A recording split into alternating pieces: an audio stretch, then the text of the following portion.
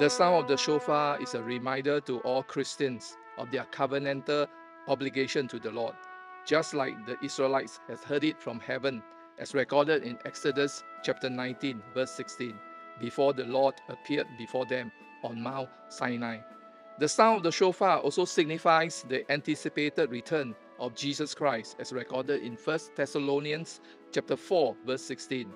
The shofar will sound from heaven before the appearance of Jesus Christ. Are you interested to blow the shofar? Come and join me and the Revelation Shofar team.